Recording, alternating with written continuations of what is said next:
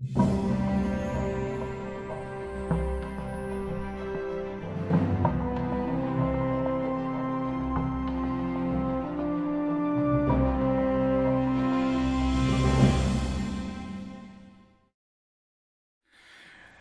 turn this morning to the book of Titus. We are continuing this morning in our section. I've entitled the book of Titus Gospel Living, and we are in part 2 of our message, What to Do with False Teachers. Now, as you know, because we spent quite a bit of time in the first portion of Titus, this morning's passage is on the heels of the qualifications of church leadership. And as you know quite well, Titus 1:6-8 tells us what an elder is to be. I wondered if I gave a little quiz right now, how many of you could list them because we spent so long in them. But I won't do that. But let me read them to you. An elder is to be above reproach, devoted to his wife, his singular, his one wife, having obedient children, not self-willed, not quick-tempered, not addicted to wine, not a fighter, not fond of sordid gain or greedy, but instead he is to be hospitable, loving what is good, sensible, just, devout, and self-controlled. And then verse 9 really does catapult us into the section that we're in today. And verse 9 says that an elder must hold fast the faithful word, which is in accordance with the teaching, so that he will be able to both exhort in sound doctrine and refute those who contradict. Now, the remainder of the book of Titus really illustrates these two concepts of exhortation and refutation. And in many ways, this envelops all of the Christian life. That is what we are about.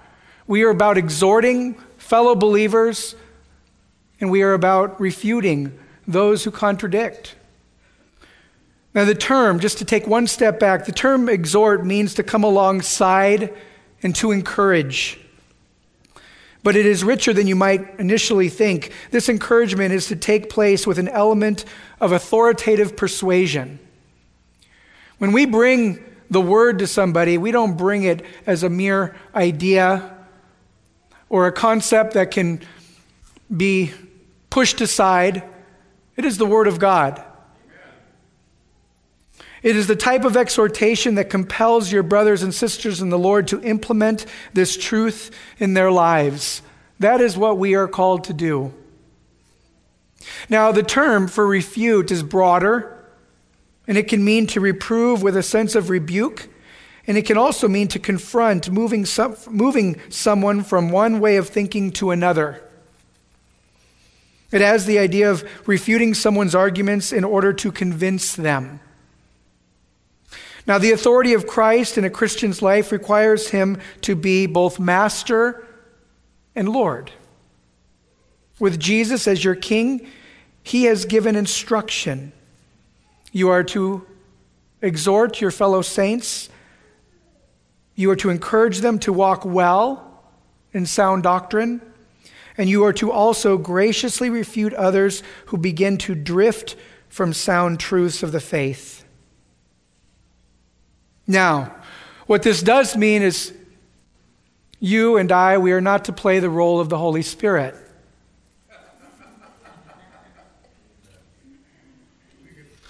But we could try.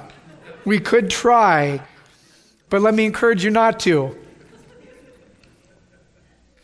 But we are to be faithful. We are to be faithful to the Lord and faithful to one another. Proverbs 27 verses 5 and 6 says this: "Better is open rebuke than love that is concealed. Faithful are the wounds of a friend, but deceitful are the kisses of an enemy." Now, for some of us, we must, if we take this verse seriously, as we must, this hits us between the eyes. Oftentimes we want to run from the responsibility that we have to bring the truth to someone, especially a brother or a sister in the Lord. But we do not have that option. Now, how we do it,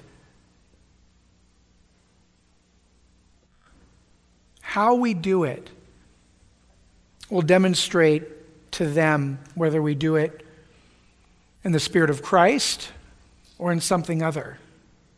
How we do it, we do have control of. But whether we do it, whether or not we do it, is not an option. Now, when we bring the truth to someone, and we confront someone, maybe even rebuke someone,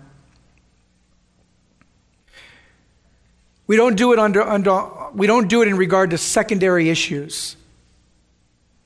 It is the gospel that we are concerned with. It is the gospel that is most essential.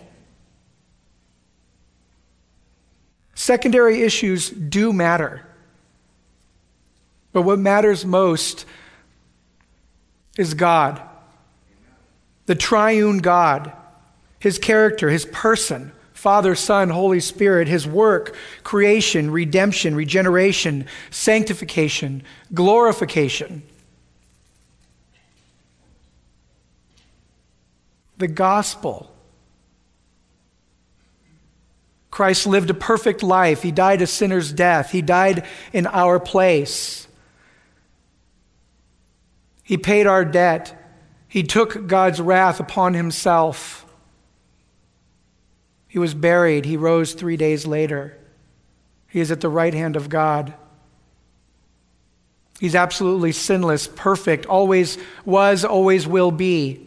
Those are essential. So when we consider those elements of truth that we might divide on, that we might divide with someone over, it is the character of God, the triune God, and it is the gospel that is most essential. Sometimes we ask, well, can I have fellowship with that person who believes this or that? Can I partner with them in the gospel? That's a valid question, but I don't know if that's always the best question to ask. The issue is not whom we can have fellowship, but really whom does God have fellowship with? God can have fellowship only with those who are truly born again. Other theological distinctions will determine the extent of our fellowship with others, but a Christian's primary concern is rebirth. Look at Titus chapter 1 with me, beginning at verse 10. Let's read. For there are many rebellious men, empty talkers and deceivers, especially those of the circumcision, who must be silenced, because they are upsetting whole families, teaching things they should not teach for the sake of sordid gain. One of themselves, a prophet of their own, said, Cretans are always liars, evil beasts, lazy gluttons. This testimony is true. For this reason, reprove them severely so they may be sound in the faith, not paying attention to Jewish myths and commandments of men who turn away from the truth. To the pure, all things are pure. But to those who are defiled and unbelieving, nothing is pure. But both their mind and their conscience are defiled. They profess to know God, but by their deeds they deny him, being detestable and disobedient and worthless for any good deed. Now, last week we looked at the first 2 points of this section, and there's 5 altogether. But let me just to remind you of the first 2 points. Number 1, the description of false teachers. Looking at specifically verses 10 and 11. Now, here we see the nature of false teachers, and that they are first rebellious. They are unsubmitting and they are unruly. This is someone who refuses to submit to proper authority, whether it be parents, society, or God. The false teachers in Crete refuse to subject themselves to the authority of Paul and in turn to the authority of the Cretan church. to Titus as well as the church leaders. This is why Paul left Titus in Crete, to set these things in order, to put these rebellious men in their place. Next, they're referred to as empty talkers. These are senseless babblers and vain talkers, those who speak, but they are lacking substance. Imagine a balloon that is full of smoke. You pop it, and the smoke wafts away. That's the content of these empty talkers. There is nothing to them. In time, the substance of their message dissipates. And lastly, they are false teachers. They are deceivers. This term describes someone who is full of deception, set on deceiving others. And what Paul does is he even goes on and names the deceivers. He calls them the circumcision. Sometimes they're referred to again as the Judaizers. By the name given to the deceptive group, we know that they were adding the law to the Christian gospel. They were legalists. They were teaching that salvation was not by grace through faith in Jesus Christ alone, but other elements were necessary.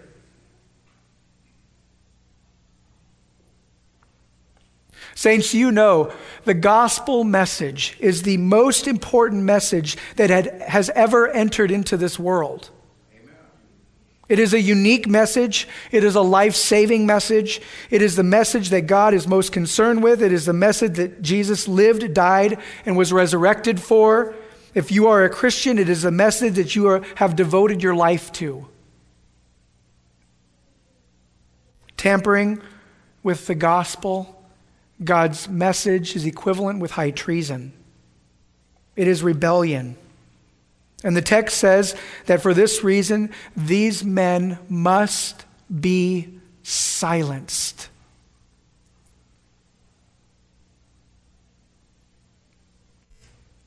Our second point was the result, motive, and content of false teachers. The result, motive, and content of false teachers. Looking at the second half of verse 11, it goes on to say they are upsetting whole families, teaching things they should not teach for the sake of sordid gain. Look at verse 14. It gives us a little bit of a glimpse into regard to what they were teaching. Jewish myths and commandments of men who had turned away from the truth, which really describes those false teachers. We went into this a little bit more in detail last week, but false teachers are not described as being confused, not described as being misled, or wrong but sincere. They are described as proud men who seek their own desire and passions that lead to destruction of the unsuspecting. Turn just a book over to 1 Timothy.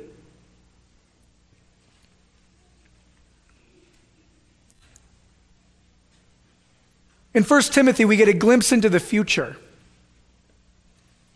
at least at the time of Paul.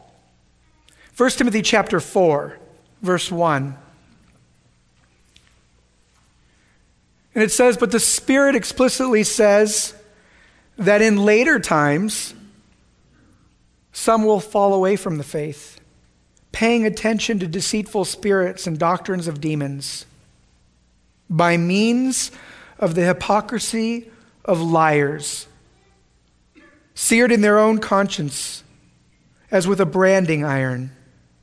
Men who forbid marriage and advocate abstaining from foods which God has created to be gratefully shared in by those who believe and know the truth."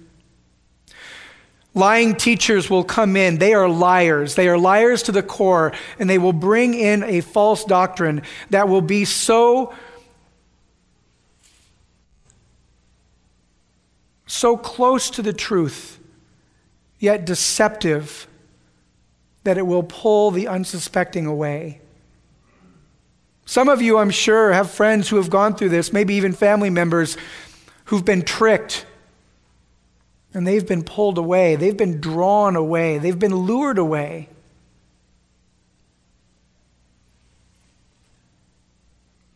They've been lured away to the point where they will fall away from the faith. I have one dear brother who's no longer a brother, who I think about often. He was probably about 5 years younger than me. I was in college ministry in California. He was involved in gangs, and the Lord, or at least it appeared that the Lord changed him. From all outward appearances, he loved the truth. He loved the truth of the Scriptures. He loved God's Word. He loved Christ. He went to Bible college. By the end of Bible college, he was done with the truth. He was done with Christ. He had been tricked. I don't know all the ins and outs in regard to what happened, how he was tricked, but he walked away from the faith. And he asked that those who called him to repentance would never call him again.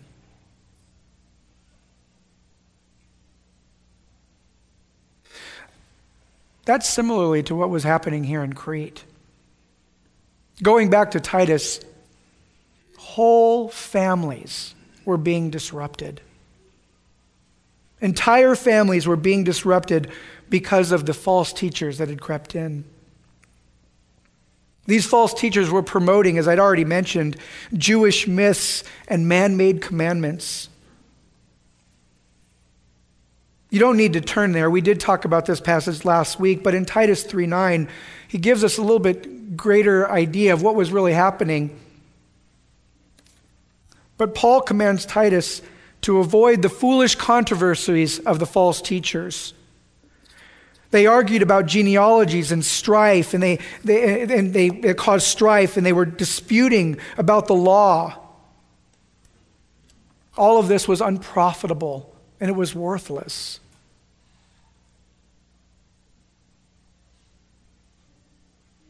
The first step of heretical teaching is corruption. But corruption leads to disruption.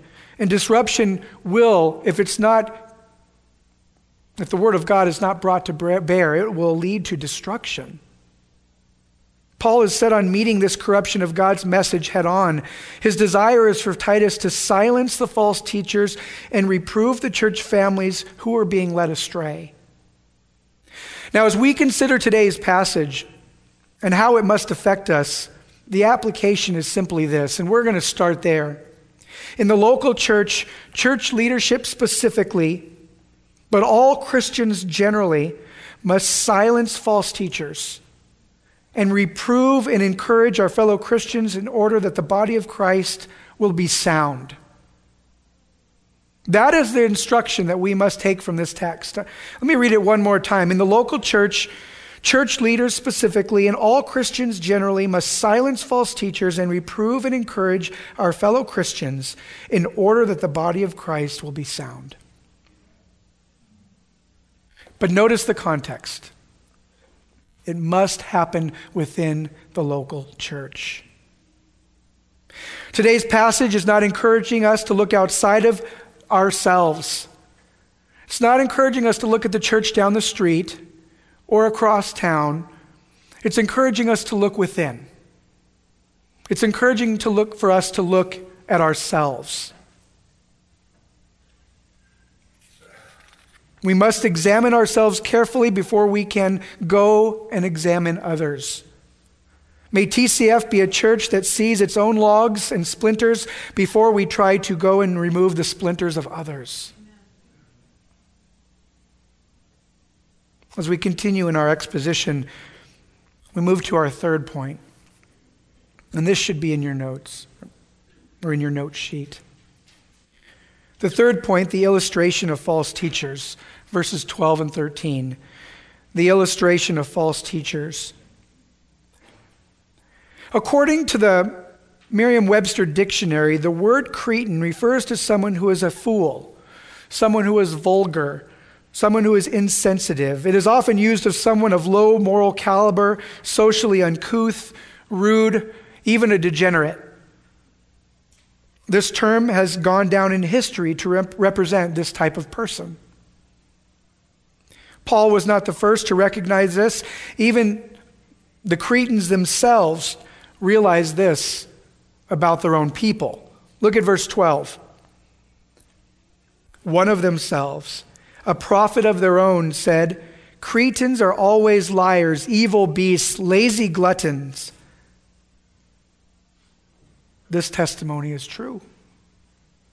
Paul is not speaking of a true prophet of God, of course, but he is speaking of one of the Cretes, one of their own people, one of their own prophets. His name is believed to be Epimenides. By some, he was regarded as one of the 7 wise men of the ancient world. To well-known church fathers, Clement of Alexandria and Jerome, they attribute this saying to a poet and a reformer who lived somewhere between 630 and 500 BC. Epimenides lived around 600 BC and was native to the northern shores of Knossos in Crete. Cicero ascribed to him the ability to foresee future events. He is said to have foretold the Persian War 10 years before it happened. Epimenides penned the first words of this phrase in a song. Cretans are always deceivers. Epimenides is the one referred to here, and his words were common knowledge to the people of his own day. And Paul affirms this by saying, yes, these words are true. The point was, yes, these Cretans, they're wicked. The reputation of the Cretan people preceded them. Their wickedness was well known, much like Sodom or Corinth. Epimenides called them liars. So notorious were the Cretans that the Greeks actually formed a verb, to cretize, which meant to lie and to cheat. The Cretans had a proverbial phrase, to cretize against a Cretan, which meant to match lies with lies. They're also referred to as evil beasts. This refers to their savage character, known by their cruelty and their wickedness. And lastly, they're called lazy gluttons. This phrase refers to the laziness that lacks self-control. They desire satisfaction without putting any effort toward what they want. The church historian Polybius once said that Cretans have excessive and uncontrollable appetites. They exercise no trace of self-control, gentleness, or uprightness, and would do anything to turn a profit.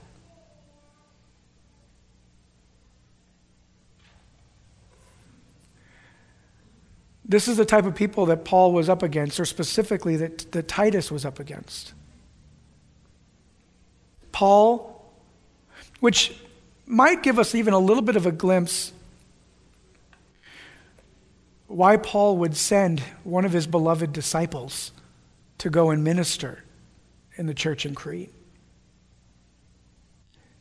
Those who'd been redeemed and changed, regenerated, those who'd gone from this, what we saw the Cretans are,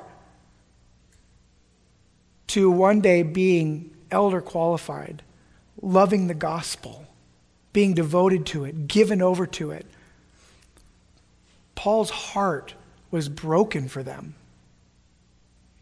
And in turn, we could probably easily say that if Titus was the man that we see in Scripture, his heart was broken as well. The goal was to see this church put back in place, restored.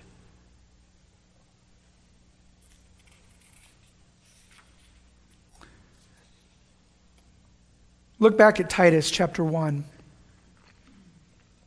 verse 13. This brings us to our fourth point, the remedy and hope.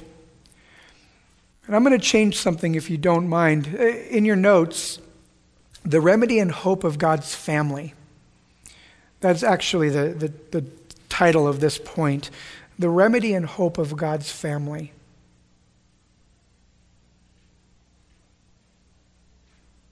And look at verse 13, starting in the middle. For this reason, reprove them. Reprove them severely, he says, and so that they may be sound in the faith. Verse 14, not paying attention to Jewish myths and commandments of men who turn away from the truth.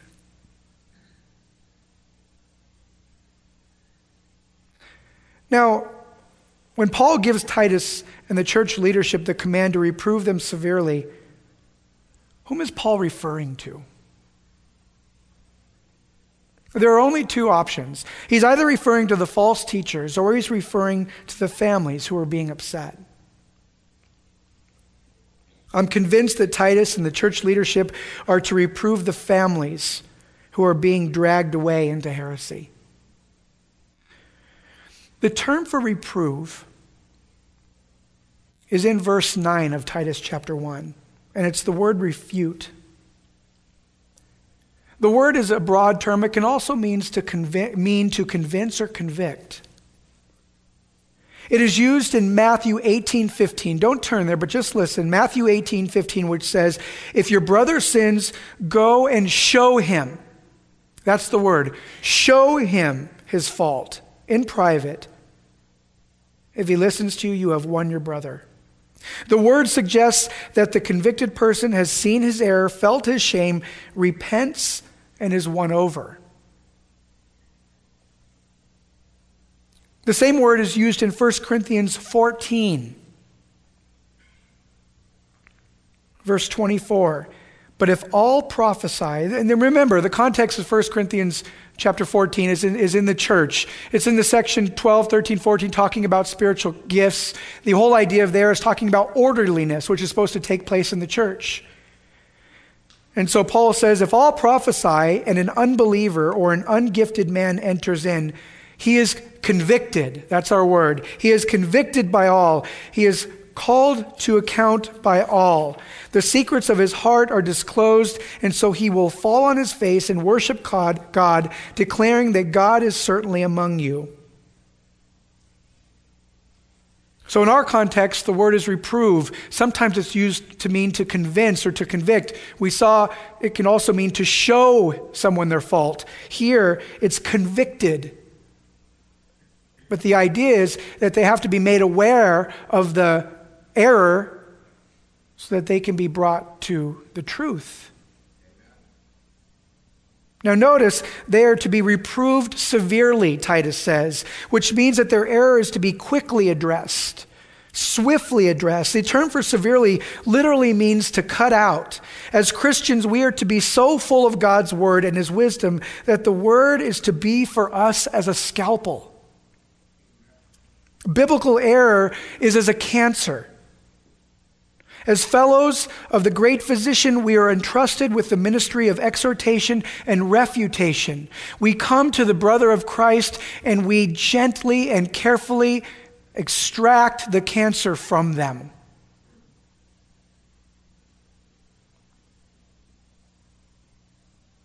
So the phrase rebuke severely or reprove severely in this context means to bring the word of God to bear on those families who have been taken by the false teaching and help them to see their error.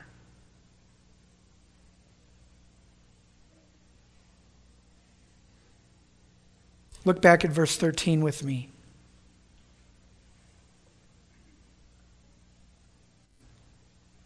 The families are to be reproved so that they will be what? Yes, sound in the faith. We talked about the word sound meaning healthy. They're to be healthy in the faith, sound in the faith. Verse 11 tells us that the false teachers are to be silenced because they are men who have already turned away from the truth. There's a contrast that's being set up here. The church members who are being led astray, they are to be reproved so that they may be brought back to the truth. The false teachers are looked at as condemned already because they have turned away from the truth. They have abandoned the truth, and now God has abandoned them. Now listen to these verses. I'm going to read them quickly, but I will give them to you. You can write them down. But listen to how false teachers are referred to in these following passages. Matthew 7:15. Beware of the false prophets who come to you in sheep's clothing, but inwardly are ravenous wolves. Acts 20:29 through 30. I know that after my departure, savage wolves will come in among you, not sparing the flock. And from among your own selves, men will arise, speaking perverse things to draw away the disciples after them. Notice that's their intent. That's their goal. Galatians 1:6 through 8. I am amazed that you are so quickly deserting him who called you by the grace of Christ for a different gospel, which is really not another. Only there are some who are disturbing you and want to distort the gospel of Christ. But even if we or an angel from heaven should preach to you a gospel contrary to what we have preached to you, he is to be accursed. 2 Peter chapter 2, verses 1 through 3. But false prophets also arose among the people, just as there will also be false teachers among you, who will secretly introduce destructive heresies, even denying the master who bought them, bringing swift destruction upon themselves. Many will follow their sensuality, and because of them, the way of the truth will be maligned. And in their greed, they will exploit you with false words. Their judgment from long ago is not idle, and their destruction is not asleep. What's Paul saying there? Or Peter, I'm sorry. Judgment is coming. Judgment is coming. There is no more hope for them. 2 John 7, for many deceivers have gone out into the world, those who do not acknowledge Jesus Christ as coming in the flesh. This is the deceiver and the Antichrist. False teachers and false prophets are referred to as deceivers, liars, and antichrists, and those whose judgment has already been determined. I mentioned this last week, but when I was a young believer, and just in way, I guess, to recap, but as a young Christian, I remember seeing church leaders or even brothers in the Lord, people that I knew were more mature than I, addressing individuals who had come into the church who were teaching differently. And they were swift, and they were strong, and they were sure, they were authoritative. And standing back as a new believer, observing them, watching them, my first thought was, where's the grace? Where's the kindness? Where's the love?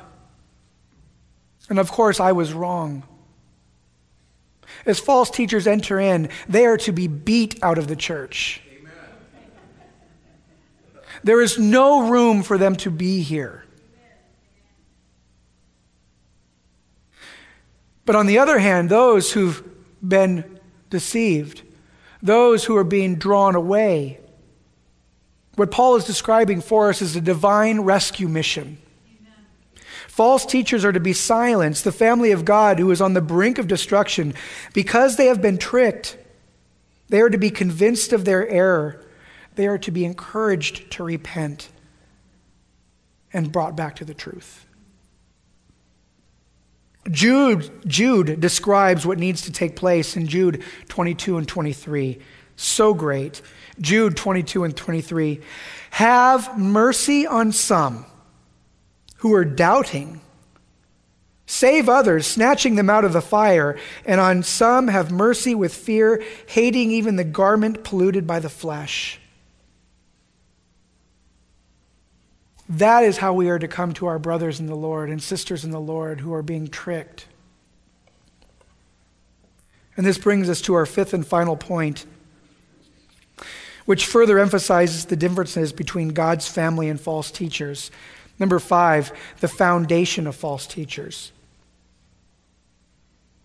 The foundation of false teachers. Please look at verse 15 with me. To the pure, Paul says, all things are pure, but to those who are defiled and unbelieving, nothing is pure, but both their mind and their conscience are defiled. They profess to know God, but by their deeds they deny him, being detestable and disobedient and worthless for any good deed. Here Paul gives further contrast and explanation to those who truly know Christ and those who only profess to know him. The false teaching of the false teachers was some form of legalism. There was an adding to the pureness and graciousness of the gospel that was burdening and disturbing God's people. Speaking about the false teachers, commentator Patrick Fairbairn says this: they have within a fountain of pollution which spreads itself over and infects everything about them. Their food and drink, their possessions, their employments, their comforts, their actions, all are in the calculation of God, tainted with impurity because they are putting away from them that which alone has for the soul regenerating and cleansing ability. In essence, the false teachers, they are denying the simplicity of the gospel. Salvation is by grace alone, through faith alone, in Christ alone. The false teachers are adding to the gospel and thus distorting the gospel. And the result is defilement. Now, what defiles us? What is it that defiles a man? Turn to Mark chapter 7. In the Gospel of Mark, Jesus unveils what it is that is at the heart of human defilement. And you all know, I'm just reminding you. Verse 15.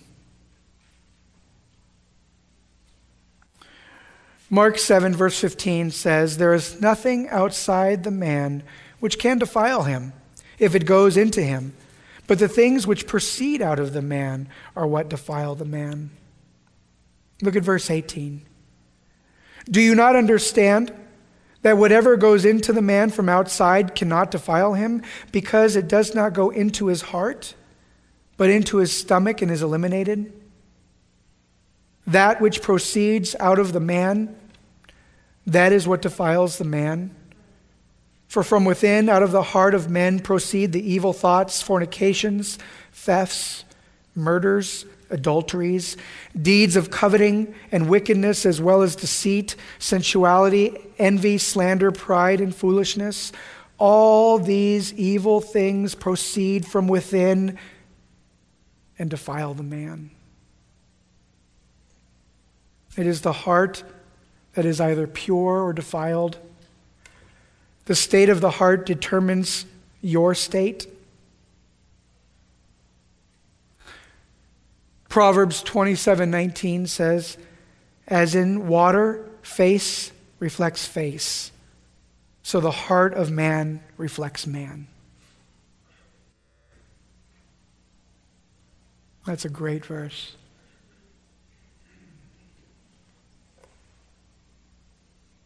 At their core, the heart of false teachers was wicked, and from a wicked heart flows wicked deeds. Belief and behavior, they are companions. Sound doctrine and good works must dwell together in harmony. But the false teachers and creed are defiled because they have inwardly turned away from the truth. Verse 14. The behavior that flows from the denial of God and His Word is rebellion and deception, according to verse 10. greed, according to verse 11, lying, cruelty, laziness, and gluttony, according to verse 12. And now in verse 16, we are taught that by their wicked deeds they deny God. They are described as being detestable. Now, what this word literally means is abominable, despicable. They were disgusting in the mouth of God. They are disobedient, and they are even worthless. This word literally means to be tested or tried, but it's in the negative form. They were tested and tried, and they were found wanting. They are reprobates, and they are unfit for any good deed.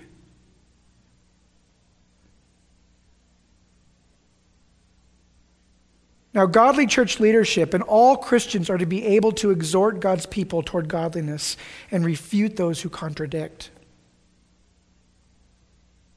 The text that we have been studying, Titus 1, 10 through 16, really does, again, function as an illustration from what we've previously studied in Titus chapter 1, 5 through 9 on church leadership.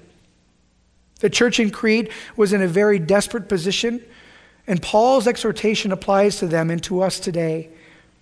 In the local church, church leaders specifically, and all Christians generally, must silence false teachers, reprove and encourage our fellow Christians in order that the body of Christ will be sound.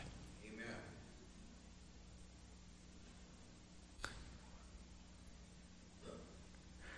What should this look like?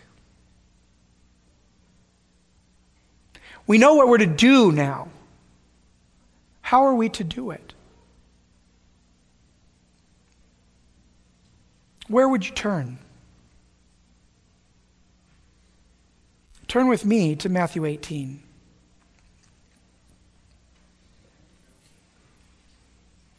Matthew 18, specifically verses 15 and followings, is specifically referred to as church discipline, or as the portion of Scripture that deals most specifically with church discipline. But I would say at the heart of it is church restoration. Amen. That's the goal.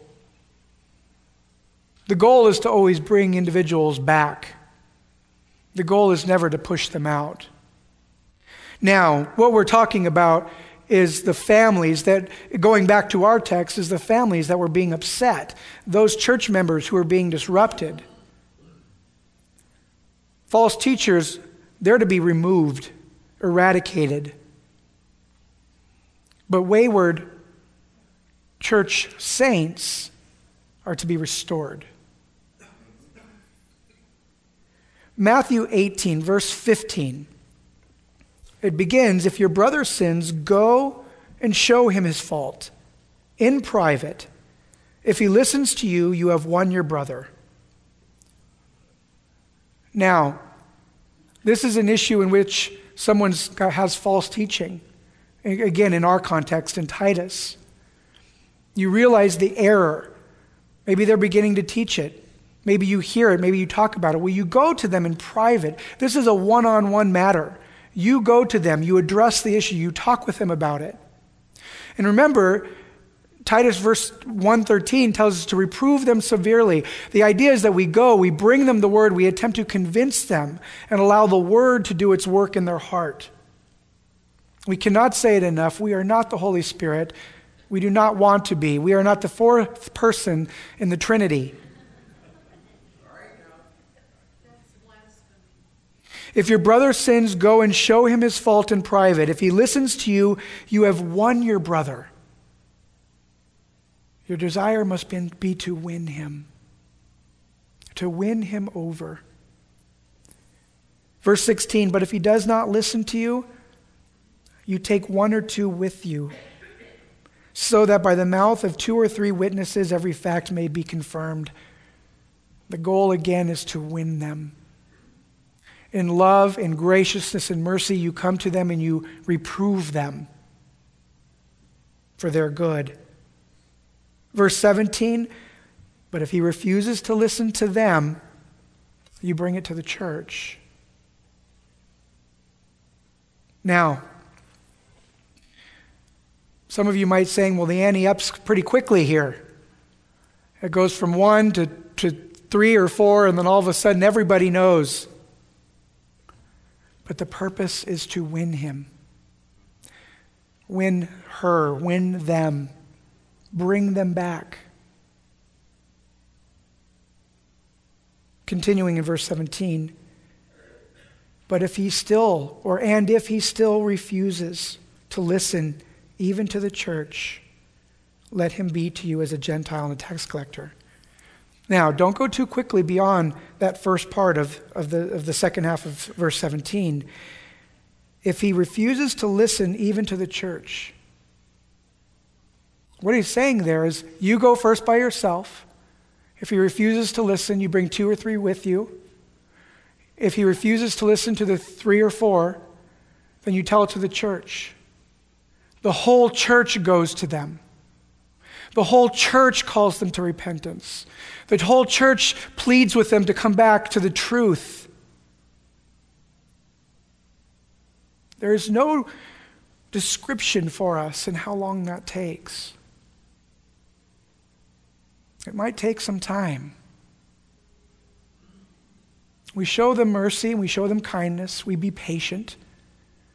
We consider ourselves, if we were in the same situation, how patient would we want someone to be with us?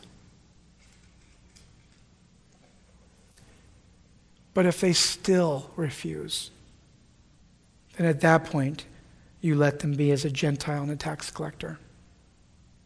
Which means what?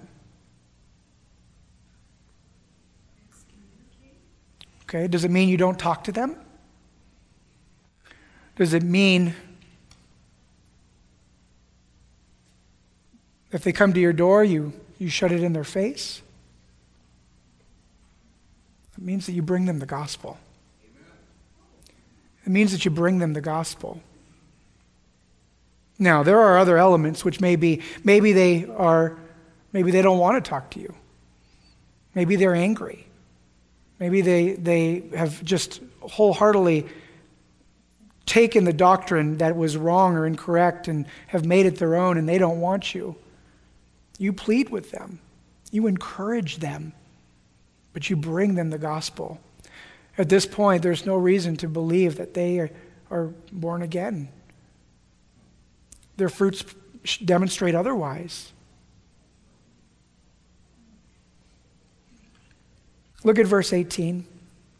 Truly I say to you, whatever you bind on earth shall have been bound in heaven, and whatever you loose on earth shall have been loosed in heaven. Again I say to you that if 2 of you agree on earth about anything that they may ask, it shall be done for them by my Father who is in heaven. For where 2 or 3 gather together in my name, I am there in their midst. Now, is this talking about prayer? No. What he's saying there is when the true church gathers together to bring God's word to bear on individuals who have strayed away from the truth, and you've gone to the point where you've worked through the steps of church restoration, and they are still refusing to repent. That as a church, as God's bride, you treat them as Gentiles and tax collectors. You remove them from your midst. God, if it's done in a way that honors him and pleases him, God is there with you. God is on your side. God is agreeing that this is the right thing that needs to be done.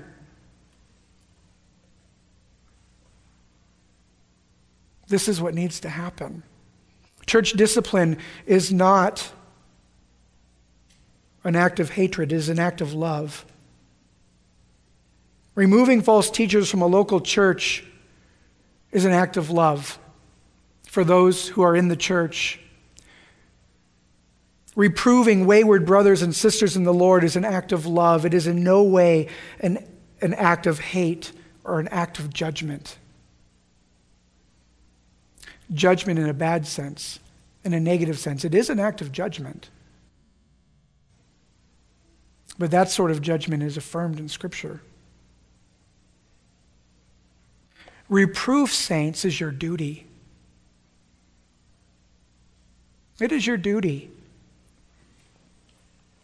But it must be bred out of a love for Christ, an overwhelming sense of inadequacy because of our own sinfulness, our own flesh, our own weakness. But it's done out of a heart that loves. None of us watching an oncoming train would allow a child to continue to play on the tracks. We would run, we would scream, we would act like a fool in order to save the child. We must view false teachers as they attack the gospel as an oncoming train. We must remove God's people from its way. And those who have been lulled to sleep by the oncoming lights and the gentle roar must be shaken from their stupor in order that they may be saved from sure death. That is biblical love.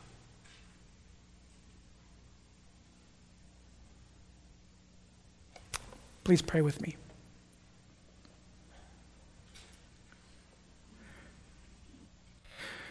Father, as we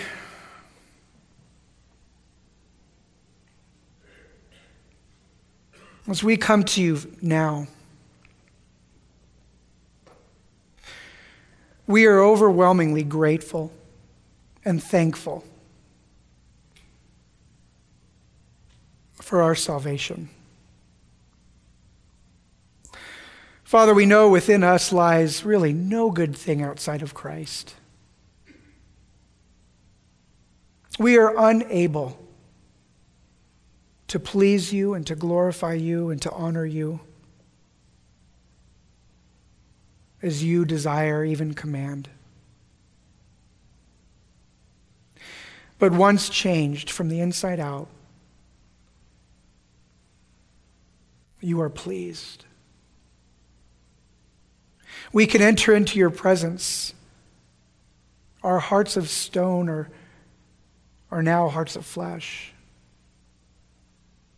Our consciences have been awakened. Our minds have been opened, and we understand now the truth of the gospel. Father, even just thinking back a few days to Thanksgiving, there is nothing that we are more thankful for than Jesus. Father, we help us to be men and women who love Christ, who love the gospel, who love the word. And help us to be men and women who love one another.